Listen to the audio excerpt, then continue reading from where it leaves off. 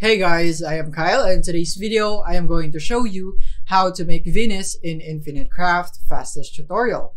So let's get started. So the first one that you would need to do is to create dust. So it would be earth plus wind. And then after that is you want to go for earth and then add it to dust to create planet.